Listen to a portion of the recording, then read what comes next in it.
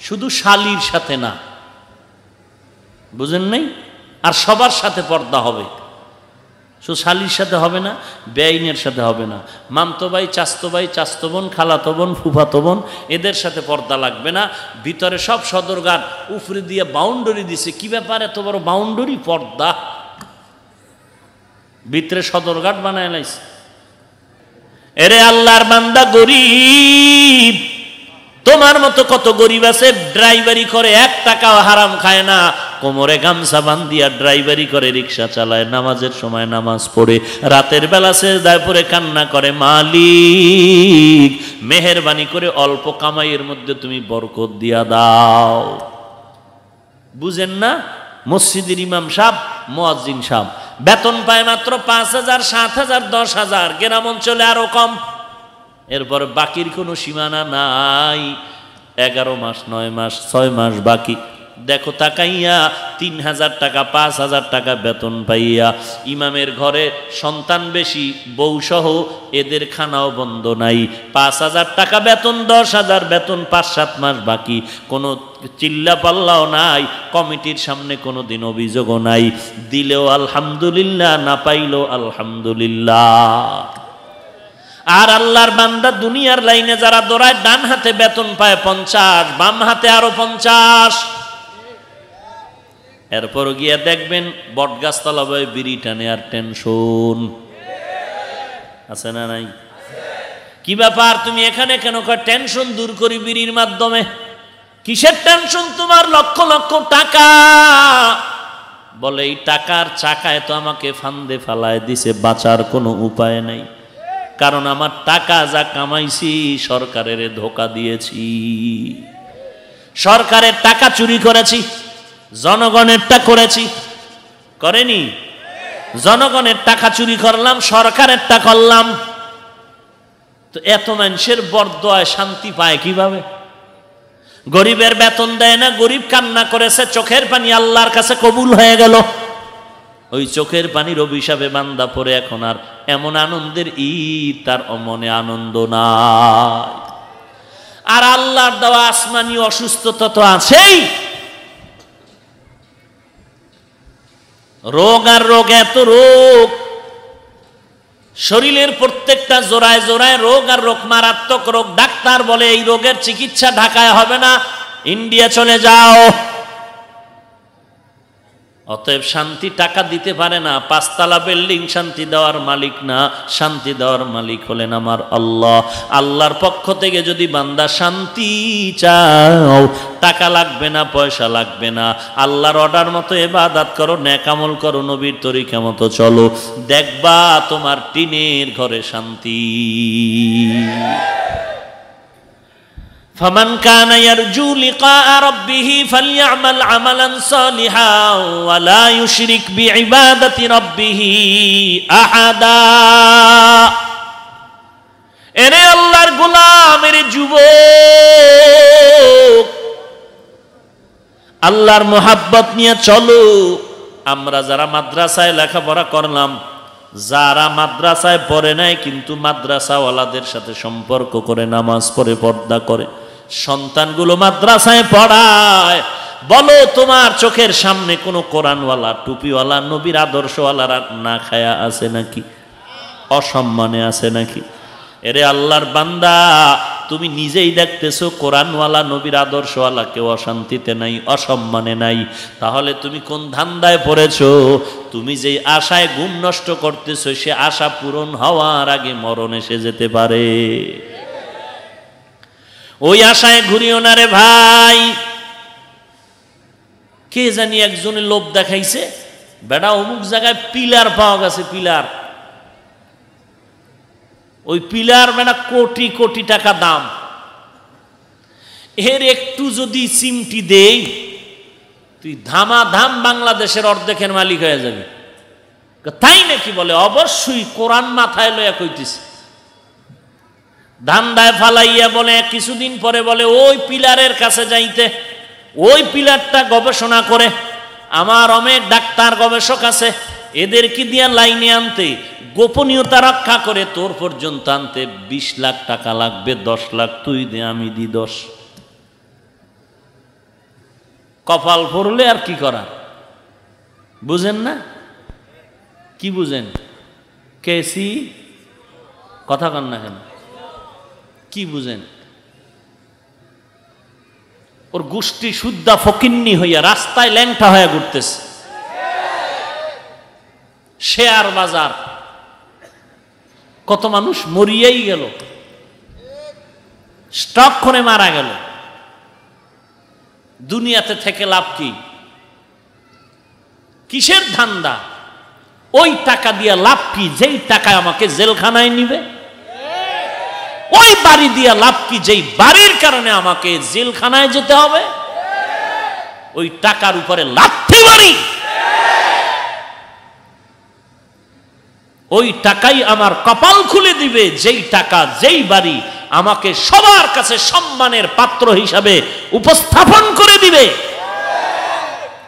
তাতে আমার টিনের ঘরই ভালো, খেরের ঘর ভালো, দিন আনি দিন খাই ভালো, কোনো টেনশন দুনিয়াতেও নাই আখেরাতেও নাই। যদি আমল করতে পারি তো ধনী লোকের 500 বছর আগে জান্নাত, কারণ ধনী লোকের মাল বেশি, হিসাব বেশি, জান্নাতে যাইতে সময় লাগবে। গরিবের কোনো মাল নাই, হিসাব নাই, তাড়াতাড়ি জান্নাতে যাও।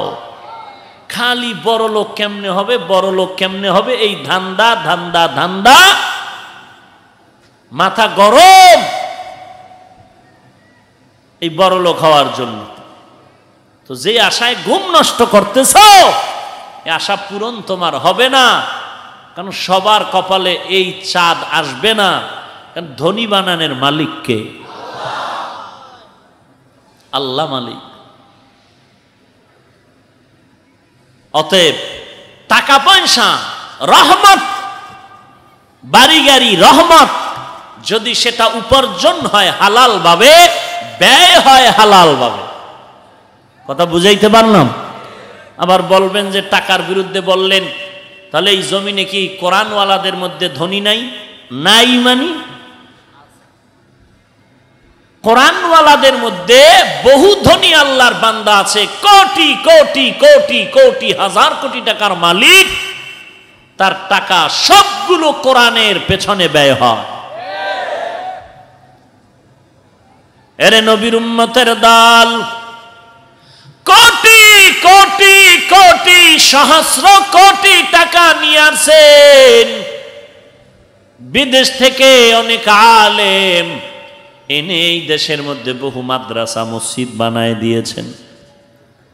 গরিবের বাড়ি ঘর চলার কায়দা নাই, চলার পথ খুলে দিয়েছেন। অতএব টাকা পয়সা তার জন্য গজব, যেই টাকা পয়সা হারাম ভাবে কামাই হলো জুলুমের মাধ্যমে, আবার ব্যয় হলো হারামের পথে। আর তার জন্য টাকা পয়সা বাড়ি গাড়ি রহমত, যেই বান্দার বাড়ি গাড়ি টাকা পয়সা আসবে হালাল ভাবে, ব্যয় হবে হালাল ভাবে। ভাইরা আমার, আমগো বাংলাদেশে যত ধনী আছে, বাদ দেন সারা দুনিয়াতে যত ধনী আছে, এর থেকে হাজার কোটি গুণ ধনী নবীর সাহাবী ওসমান গনি। কে?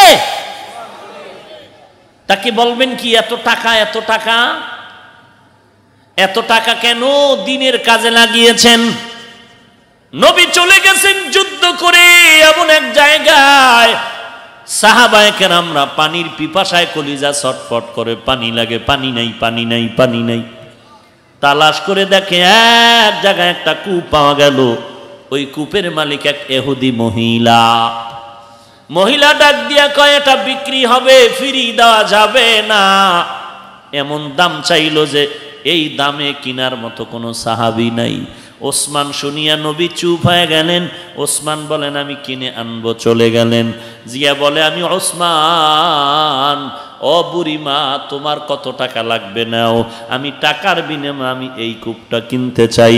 ওসমান রাদিয়াল্লাহু তাআলা আনহু টাকার মালিক, যত টাকা চেয়েছে সব টাকা দিয়া নবীর কাছে এসে বললেন, নবী, আমি আপনার মহব্বতে দিনের জন্য আমার এই সব টাকা দিনের রাস্তায় ওয়াকফ করে দিলাম।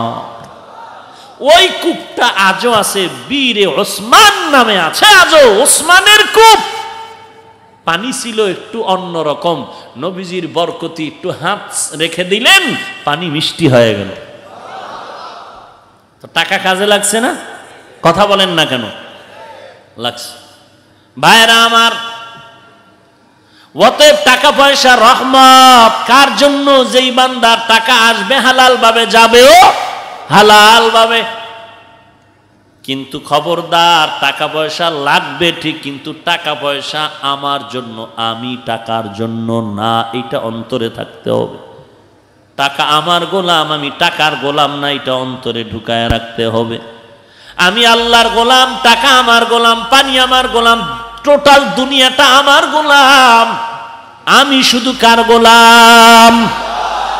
অতএব আমি টাকার পেছনে যাব না, আমি আল্লাহর ইবাদতের পেছনে সময় দিব, টাকা আমার পেছনে আসবে। ফালইআমাল আমালান সালিহান ওয়া লা ইউশরিক বিইবাদাতি রাব্বিহি আহাদা। নেক আমলের মধ্যে কিছু আছে বাধ্যতামূলক করতেই হবে, এর মধ্যে একটা হলো নামাজ। কয়বার? কত ওয়াক্ত নামাজ? বলেন না কেন? এমন মুসলমান যে কয় ওয়াক্ত তাও মনে নেই। নামাজ কত ওয়াক্ত? মাসে কয়বার? একবার। বলেন না কেন? 30 বার। হায় হায় হায়, হিসাব তো টাইট করে দিলেন, এশাও পড়েননি। টাইট হিসাব দিলেন, এশার নামাজ পড়েননি। নিয়ত করছেন বয়ান চলুক, প্রয়োজনে ফজরও। হাসির কথা কি, কত আল্লাহর বান্দা এখানে আছে ভিআইপি মানুষ, ওই টাইমে তারা উঠে না ঘুম থেকে 10টার আগে। ভিআইপি পার্সন আছে না, 10টার আগে ঘুমই ভাঙে না। কেউ আসলে বলে খবরদার সাহেব, সাহেব গজবের ঘুমে আছে, এখন ডাক দেওয়া যাবে না। ও বাড়ির অর্ধেক পুড়ে যায়, আগুন লাগে, দরকার নাই, সাহেব ঘুমায়, ডাক দেওয়া যাবে না। যখন তার লঙ্গি থেকে আইসা আগুন লাগবো, হে নিজেই উঠব। আল্লাহ হেদায়াত দান করুন। অথচ পয়গম্বর বলেন, আল্লাহর পক্ষ থেকে বলেন, ও উম্মতেরা, 5 ওয়াক্ত নামাজ যদি তুমি আদায় করো, এক এক ওয়াক্ত নামাজের মধ্যে তোমার 20 মিনিট সময় চলে যাবে। ধরে নিলাম আধা ঘন্টা। 5 ওয়াক্ত নামাজ দৈনন্দিন পড়ো, 2.5 ঘন্টা সময় তুমি কাজে লাগায় যদি নামাজ পড়ে আদায় করে নাও, আল্লাহ তাআলা তোমার আমলনামায় 50 ওয়াক্ত নামাজের সওয়াব দিবে। কয় ওয়াক্ত নামাজ? আল্লাহর নবী বলেন, উম্মতেরা, এশার নামাজ পড়ে যদি ঘুমাও, ঘুম থেকে উঠে যদি আবার ফজরের নামাজ আদায় করে নাও, রাতের বেলা ঘুমাইয়া যেই সময়টা কাটাইলা, ওই সময়টাও নেকের পাল্লায় ওজন দেওয়া হবে। এখানে এত মুসলমান, একটু নিজেকে নিজে প্রশ্ন করেন, আপনি 5 ওয়াক্ত নামাজ কি পরিমাণ আদায় করেন? এরপরে নামাজটা নামাজের মতো পড়েন কিনা, এটা হলো দ্বিতীয় কথা। ঠিক মতো নামাজ পড়বেন, গুনার আকর্ষণই তো ভেতরে থাকবে না যদি নামাজটা নামাজের মতো হয়। আল্লাহর মোহাব্বত নিয়ে নেক আমল করতে হবে। বাধ্যতামূলক 5 ওয়াক্ত নামাজ, রমজানের রোজা বাধ্যতামূলক রাখতে হবে, বাদ দেওয়ার কোনো কায়দা নাই। আর দৈনন্দিন যে বাধ্যতামূলক নেক আমলের মধ্যে হলো 5 ওয়াক্ত নামাজ। আর দৈনন্দিন সেকেন্ডে সেকেন্ডে সেকেন্ডে বাধ্যতামূলক যে আর একটা নেক আমল, সেটা হলো পর্দা রক্ষা করা। শুধু শালীর সাথে না, বুঝেন নাই? আর সবার সাথে পর্দা হবে।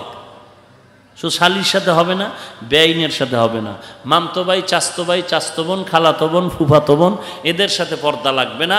ভিতরে সব সদরঘাট, উপরে দিয়ে বাউন্ডারি দিছে। কি ব্যাপার, এত বড় বাউন্ডারি? পর্দা। ভিতরে সদরঘাট বানায় লাইছে। অথচ যার সাথে দেখা দেওয়া জায়েজ নাই, একবার দেখা দিলে একটা কবিরা গুনাহ, নিম্নে 7000 বছর জাহান্নাম তার শাস্তি। আজকে এই বেপরদার কারণেই তাজা তাজা প্রাণ চলে যাচ্ছে কবরের দেশে। আল্লাহ হেদায়েত দান করুন। দৈনন্দিন যেই বাধ্যতামূলক নেক আমলের মধ্যে এক নম্বরে নামাজ, এরপরে কি? পর্দা। আসেনি পর্দা? খবর নেই। আমি মাঝে মাঝে বলি, কে কি পরিমাণ পর্দা করে আর কে কি পরিমাণ হজ করে টের পাওয়া যায় হাজী সাহেবের মাইয়া ফলার বিবাহের সময়। কি পরিমাণ ইমানের পাওয়ার টের পাওয়া যায় কোন সময়? মেয়ে ছেলের বিবাহের সময়। 3 বেলা খানার টাকা নাই, বিবাহের গেট সাজাইছে 13টা। সাজাইছিনি? এরে নবীর উম্মতের দল, এরপরে যৌতুকের গজব আছে না নাই? কপালে শান্তি যে চাইতেছেন, কেমনে আসবে চিন্তা করেন। এত আকাম কুকাম করলে শান্তি আসার পথ কই? শান্তির রাস্তাই তো বন্ধ। এরে নবীর উম্মতের দল, আজকে থেকে আমরা তওবা করে নিব, আল্লাহর কাছে তৌফিকও চাইব। আল্লাহ, আমার মনে চায়, পারি না, তুমি তৌফিক দাও। 5 ওয়াক্ত নামাজ আমি জামাতের সাথে পড়ব। আমিন আইয়ে না? আবার কিছু বান্দারা অভিযোগ করে, হুজুর মনে চায় 5 ওয়াক্ত নামাজ জামাতে আদায় করার জন্য, ফজরের সময় যখন আজান শুনি ঘুম হয় না, মসজিদে গিয়া নামাজটা পড়তে চাই, কিন্তু বিল্ডিং এর মালিক আমগো গেট খোলার চাবি দেয় না। আছে না নাই? মনে চায় মসজিদে গিয়া ফজরের নামাজ আদায় করব, বিল্ডিং এর মালিক কেচি গেট খোলার মতো কি দেয় না। অথচ বিল্ডিং এর মালিকের তো দরকার ছিল আলাদা একটা পাহারাদার রাখবে, ওর ডিউটি হলো 5 ওয়াক্ত নামাজে ভাড়াটিয়াদেরকে নামাজের জন্য সতর্ক করবে। নামাজের টাইম হয়েছে, যাও, আমার এই বিল্ডিং এর মধ্যে কোনো বেনামাজি থাকতে পারবে না। যদি এমন ভাড়াটিয়া ঘরের মধ্যে রাখতি রে ভাই, তোর বিল্ডিং 100 বছর যদি মেয়াদ থাকতো, আল্লাহ নামাজিদের বরকতে 500 বছর এই বিল্ডিং দাঁড় করায় রাখতে। বুঝে না, কপাল এমন পড়া পড়ছে যে বুঝেও না, উল্টা আমারে গালি দেয়। কইলাম কা? ভাইরা আমার, 5 ওয়াক্ত নামাজ, ফজরের নামাজ 4 রাকাত, যোহরের নামাজ 10 রাকাত, আসরের নামাজ 4 রাকাত, মাগরিবের নামাজ 5 রাকাত, এশার নামাজ বাধ্যতামূলক লাগবেই। শুধু জুমার দিন 2 রাকাত, আর দরকার নেই। কেউ শুকুর আলীরা আসেন, লজ্জা করে না? সৌদি আরব থাকলে টের পাইতেন ফিডা কারে কয়। বাঙালি মাঝে মাঝে টের পাই, বাটপারি এহেন ওখানে যে করার যখন দুঃসাহস করে, 1 দিন 2 দিন 3 দিন চান্দু ধরা খায়। এখন ধরা খায় যেহেতু জেলখানায় নীল দেশে, রক্ষা পাওয়ার কোনো উপায় নাই। জুমার দিন ওরে মুসল্লি যে জীবনে যায় না, হেও ধাক্কায় পুরা রাস্তাঘাট বোঝাই হয়ে গেল। মসজিদ 3 তলা হবে না, 10 তলা বানাও, মুসল্লি বেড়ে যাচ্ছে। মুসল্লি কারে কয়? এই মুসল্লি কারে কয়? ফাওয়াইলুল লিল মুসাল্লিন, মুসল্লি মানি যে নামাজি। নামাজি এটার আরবিতে বলে মুসল্লি, ঠিক না? নামাজিকে শুকুর আলী তো টাটকামে নামাজি, তো ধোকাবাজ, তো ধোকাবাজ, ও তো ধোকাবাজ, ও তো আল্লাহকে ধোকা দেয়, ও তো ইসলামকে ধোকা দেয়। কারণ একটা মুসলমানের জন্য দৈনন্দিন বাধ্যতামূলক 5 ওয়াক্ত নামাজ পড়তেই হবে। রাসূল বলেছেন, বেঈমান আর মুসলমানের ব্যবধান, কাফের বেঈমান নামাজ পড়ে না, মুসলমান যে সে নামাজ পড়ে। কোনো সুযোগ নাই নামাজ বাদ দেওয়ার। শুধু শুক্রবার যায়, এটা নামাজি না? নামাজি। আল্লাহ রাসূল বলেন, সব থেকে বড় চোর নামাজ চোর। তাও কি করলো? এমন কপাল ভরা, একামতের আগে গিয়ে এক পিছনে যায় নামাজ বিছায় দাঁড়ায় গেল, খতিব সাহেবের সালাম ফিরানো মাত্র দৌড়, এমন জোরে দৌড় দিল, ঘরে গিয়ে দেখে আর একজন আর জোতা নিয়ে হাজির। জহুরের নামাজ 10 রাকাত, আগে 4 পরে 4, হ্যাঁ, আর মাঝখানে জুমার দিন 2 ফরজ। মুসাফির হইলে ভিন্ন কথা, কমপক্ষে 10 রাকাত নামাজ তো পড়তেই হবে, সুন্নতে মুআক্কাদা ফরজ, বাদ দেওয়ার কোনো সুরাত নাই। এবার আপনার হালাত, আপনার ম্যাডাম কি ম্যাডাম নাই আপনাদের? যাদের আছে এবার চিন্তা করেন, যেই বউ পাকাইয়া দেয় ভাত আর আপনি খান, এই বউ যদি ম্যাডাম যদি হয় বেনামাজি, কি বরকত যে হবে আপনার ইবাদতে তার বয়ান করে শেষ করা যাবে না। খালি নামাজে দাঁড়ায় দেখবেন নূর আর নূর, চারিদিকে নূর।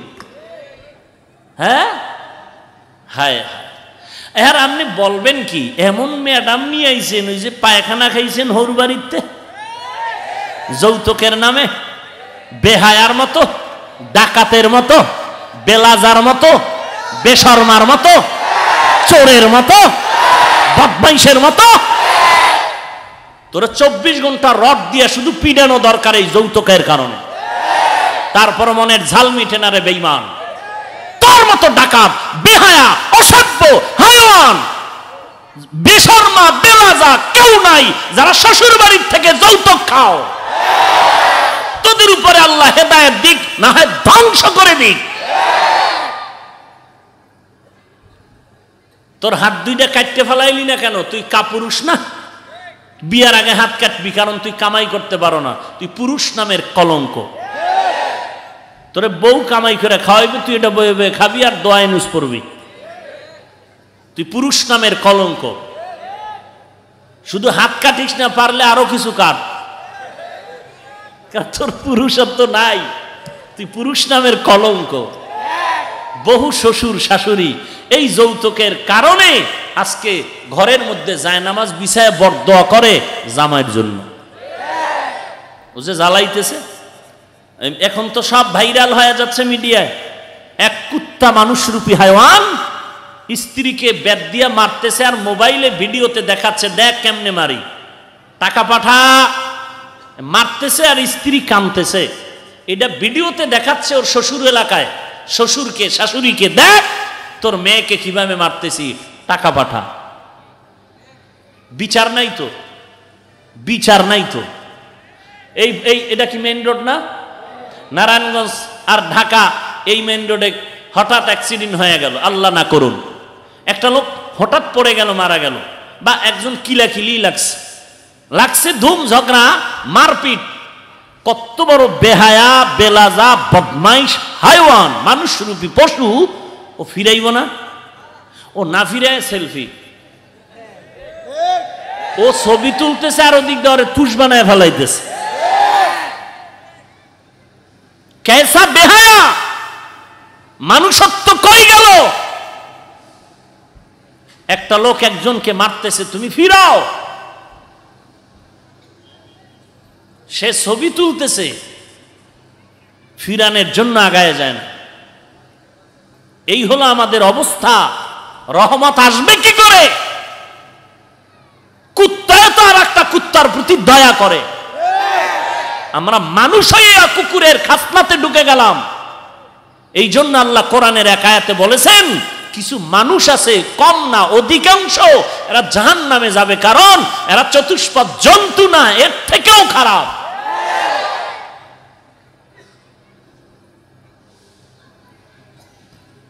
পাঁচ ওয়াক্ত নামাজ সপ্তাহে একবার না দৈনিক? কয়বার? 5 বার। মাপ পাওয়ার কোনো উপায় আছে? সাগরে যদি ডুবে যায়, হুঁশ থাকলে ইশারায় নামাজ পড়তে হবে। দাঁড়াইয়া পারো না, বইয়া বসে যদি না পারো, বান্দা তুমি শুয়া শুয়া পড়ো, ইশারায় পড়ো, তারপরও নামাজ বাদ দেওয়া।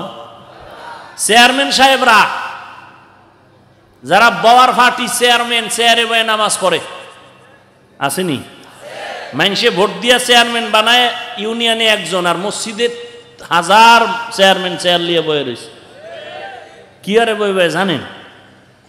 ইমাম সাহেব জুমার বয়ান করে, চেয়ারম্যান ঘুমায়। খেয়াল করবেন, কালকে শুক্রবার না, একেবারে সব চেয়ারম্যানের দিকে তাকাবেন, কি টাটকা ঘুম। কেউ দিকে নাকে টান মারছে, ইমামের জ্বালাময়ী ভাষণ চলতেছে, খতিব সাহেবের বয়ান, চেয়ারম্যানের ঘুম। একামত যখন শুরু হয়ে গেল, সেও কি দাঁড়াই গেছে না? উজু আছে, উজু আছে। উজু ছাড়া নামাজ পড়লে মোমেন না বেঈমান? বলেন। কালকে পরীক্ষা করবেন, কালকে পরীক্ষা করবেন। আমি যদি মিথ্যা বলি আমাকে জুতা মারবেন। আল্লাহর কাছে দাঁড়াইছো, শৌখিনতা কি? আল্লাহর কাছে যত নরম হইয়া বিনয়ী হয়ে দাঁড়ানো যায়, তো আল্লাহর ঘর, আল্লাহর কাছে হাজিরা দিতে দাঁড়াইছি। জজ কোর্ট, সুপ্রিম কোর্ট, হাইকোর্ট, একজন যত বিজ্ঞ বড় ধনী মানুষ, মন্ত্রী এমপিও যদি আসামি হইয়া যায়, কত বিনয়ের সাথে হাত জোর করে দাঁড়ায়। আর আমার আল্লাহর কাছে কিভাবে দাঁড়ানো উচিত? চেয়ারে বইয়া কি হেলান দিয়া পাও ঝুলাইতেছে? হ্যাঁ, বড় আফসুস। এরপরে ঘুমায়, অজু করে না, এই নামাজে ভাইব জান্নাত। আফসুস, বড় আফসুস। হ্যাঁ, হাঁটুতে সমস্যা, মাজায় সমস্যা। ওলামায়ে কেরাম ডাইরেক্ট এটাকে নাজায়েজ বলে না। যদি একান্ত প্রয়োজন হয়, হাঁটাওয়ালা কেন, পেছনে হেলান দেওয়ার সিস্টেম কেন? শুধুমাত্র বসার জন্য একটা মরার মতো আছে, প্লাস্টিকের হোক, যেভাবে হোক, শুধু বসার মতো। তাও ইমামের সাথে যখন নামাজ শুরু করবেন, দাঁড়াইয়া কাতার সোজা করে এরপরে নামাজ শুরু করবেন, এরপরে হাত বাঁধবেন, রুকুর সময় রুকুতে যাবেন, এরপরে সিজদায় না যাইতে পারলে বসলেন। উচিত মাটিতে বসে নামাজ পড়া, ফ্লোরে বসে নামাজ পড়বেন। যদি পাও বাঁকা করতে না পারেন, কেবলার দিকে পাও এরকম সোজা করে দেবেন। আপনি কইবেন এটা বেদবি হবে না? নবী যদি কয় পশ্চিম দিকে পাও দিয়া নামাজ পড়ো ইশারায়, তোমার পায়ে সমস্যা এই কারণে, আপনার মাস্তানি করার দরকারটা কি? আপনার এত চালাকি করার দরকার কি? অতি ভক্তি চোর, অতি ভক্ত আর অতি বেয়াদব ডাকাত। নবী যদি কয় তোমার হাঁটুতে সমস্যা, পাও বাঁকা করে বসতে পারো না, তুমি মাটিতে বসে পাও কিবলার দিকে ফিরাইয়া দাও, এরপরে তুমি ইশারায় নামাজ পড়ো, মাথাটা নত করে সিজদার আকৃতিতে দাও। যদি একান্ত না পারো, সামনে কিছু রাখো, রেখে সিজদা দাও, পাও রকম খোলা রাখো। তোমার সমস্যার কারণে, সুস্থ মানুষকে তো বলা হয়নি, ওজনের কারণে নবী সুযোগ দিয়েছেন। তোমার মানতে সমস্যা কি? চেয়ারে বইয়া পাউ ঝুলাইতে, সেখানে আর আদবের খেয়াল থাকে না। চেয়ারে বসে পাউ ঝুলাইতে গেলে তখন আর আদবের খেয়াল থাকে না। আল্লাহ সব ভাইকে হেদায়াত দান করুন। আরো জোরে বলেন। কি সুন্দর দামি চেয়ার, হেলান দিয়ে বয়া নামাজের মধ্যে। এটা কি, এটা বিনয়ী হলো? আহা, নামাজ স্টাইল হয়ে গেছে, স্টাইল। বুঝেন না? মসজিদে এখন টেলিভিশন ঢুকছে। কোন দেশে আছেন এখনো টের পান নাই? সিঙ্গাপুর হয়ে গেছে, বিশাল আধুনিক দেশ, মসজিদে টেলিভিশন। বোকার মতো তাকায় আছেন কেন, জানেন না? মসজিদের ভিতরে এখন দেশের খবর টবর দেখে। ওই উত্তরবঙ্গে যান, খবর পাইবেন সব। 12 বছর মসজিদ ইমামতি করছে, ধরা খাইছে খ্রিস্টান। কয় বছর? 12 বছর মসজিদের ইমাম, ধরা পড়লো কি? খ্রিস্টান। এবার বুঝেন কি অবস্থা আমাদের ঈমান, আমল আর ইসলামের। অতএব মেহেন্দি মাখা, দাড়ি আর রুমাল আর পাগড়ি আর টুপি দেখলে দৌড় দিয়েন না। সিটি গোল্ড স্বর্ণের কালার কিন্তু সমান, কিন্তু মান সমান না। আল্লাহ বুঝার তৌফিক দান করেন। এই যত কিছু বললাম, উদ্দেশ্য কি? কাউকে আঘাত করা? আমরা আল্লাহর কাছে প্রিয় কিভাবে হতে পারি, আল্লাহর মহব্বত কিভাবে পেতে পারি, আমরা বিনয়ী হইয়া আল্লাহর কাছে কিভাবে আগাইতে পারি, এই বিষয়গুলো বলার মূল মাকসাদ। আল্লাহ সব ভাইকে হেদায়াত দান করুন। আরো মহব্বতে বলেন রাগ করতেছেন আপনারা? 5 ওয়াক্ত নামাজ পড়বেননি? পাক্কা নিয়ত তো? আল্লাহ কবুল করেন। আজকে থেকেই নিয়ত করবেন যে আর নামাজ আমরা ছাড়বো। 5 ওয়াক্ত নামাজ ঘরেও না, চেষ্টা করব মসজিদে জামাতের সাথে আদায় করার। আল্লাহ তৌফিক দান করেন। দেখবেন কামাই রুজি ব্যবসা বরকত অনেক বেড়ে যাবে। ফ্যামিলির মধ্যে অল্প টাকায় দেখবেন অনেক শান্তি পাবেন, ঝামেলা মুক্ত হয়ে যাবেন। আল্লাহ হেফাজত করবেন ফিরিস্তা দিয়া। পারবেন না ইনশাআল্লাহ? শুধু আপনি না, আপনার স্ত্রী, আপনার সন্তান, সবাইকে 5 ওয়াক্ত নামাজি বানাতে হবে। আল্লাহ আমাদের সবাইকে তৌফিক দান করুন। তাহলে বাধ্যতামূলক দৈনন্দিন আমল 5 ওয়াক্ত নামাজ আর কি পর্দা। এই পর্দাও রক্ষা করতে হবে, তাহলে গুনাহ থেকে বাঁচা যাবে। আল্লাহ আমাদের সবাইকে তৌফিক দান করেন। আলহামদুলিল্লাহি রাব্বিল আলামিন ওয়াসসালাতু ওয়াসসালামু আলা সাইয়্যিদিল আমবিয়াই ওয়াল মুরসালিন ওয়া আলা আলিহি ওয়া আসহাবিহি আজমাইন ইয়া আরহামার রাহিমিন ইয়া আরহামার রাহিমিন ইয়া আরহামার রাহিমিন। রব্বিরহামহুমা কামা রব্বায়ানি সগীরা। আল্লাহুম্মা ইন্নাকা আফুউন তুহিব্বুল আফওয়া ফা'ফু আন্নি। আল্লাহুম্মা ইন্না নাসআলুকা রিযাকা ওয়াল জান্নাহ। আল্লাহুম্মা ইন্নী আস্তাউদিউকা হায়াতি ওয়া ঈমানি ওয়া আমালি ওয়া আহলি ওয়া মালি ওয়া ইজ্জতি ফাইন্নাহু লা ইউযীউ ওয়াদাইউকা। ও দয়ার মালিক, গুনাহের বোঝা মাথায় নিয়ে আপনার দরওয়াজায় হাজির হয়েছি রে মাওলা। আয় আল্লাহ, 2 দিন ব্যাপী মাহফিলের শেষ কুদরতের নজর দিয়া দেখেন কত উলামায়ে কেরামরা ময়দানে হাত তুলেছেন, কত হাজি সাহেব, সাদা দাড়িওয়ালা মুরব্বী, কত ব্যবসায়ী, কত চাকরিজীবী, কত যুবক ভাই, ছাত্র ভাইরা মাইকের আওয়াজ পেয়ে কত মা বোনেরা যেন হাত তুলেছেন। আয় আল্লাহ, আমরা জান্নাত চাই, জাহান্নাম থেকে মুক্তি চাই রে আল্লাহ। যত কথা বললাম আর শুনলাম, একটাই উদ্দেশ্য, আমরা গুনাহ থেকে বাঁচতে চাই, জান্নাত চাই রে আল্লাহ। মেহেরবানি করে আমাদের সবাইকে আপনি মাফ করে দেন, জীবনের গুনাহগুলো দয়ার নজরে ক্ষমা করে দেন আল্লাহ। আজকের মাহফিল কবুল করে নেন, আলোচনার ভুল ত্রুটি ক্ষমা করে দেন, আয়োজনকারীদের কবুল করে নেন।